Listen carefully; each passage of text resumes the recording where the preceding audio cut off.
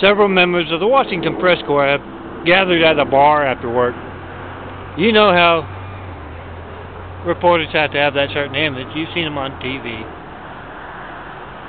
on the news shows. Anyway, they like this bar because they can relax, be themselves. They can drink as much as they want, curse, scratch themselves, smoke cigars, you name it. And two of the reporters there are talking, and Jennifer says to Connie, she says, don't make such a big deal out of it.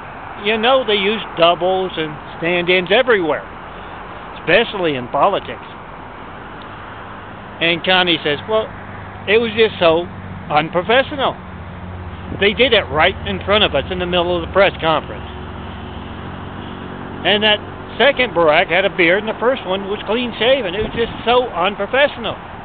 What she's talking about is how at the press conference, Connie had asked Barack about yours truly, my censored phone, mail, business websites, and Barack had excused himself and walked away. And Harry had walked back out in his place.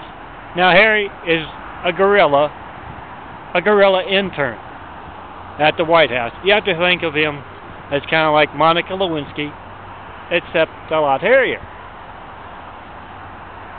And Harry walks out in his suit there, Barack suit, to the podium, and he looks directly at Connie, and he says, man, bad. Son of carpenter, Mary, bad. And then he turned and started to walk away, and Connie called back after him, but sir, you did not answer my question about the blatant censorship of the phones, mail, and internet. The dangerous censorship of our phones. Call 424-229-0911. Can't reach me. You don't know if you'll reach 911 when you need them. And Harry stopped in his tracks, turned around, and said to Connie, truth. Bad. Guys, remember to document your myth. P.O. Box 1151, San Marcos, California, 90406. Expose where that dangerous censorship of your phones comes from.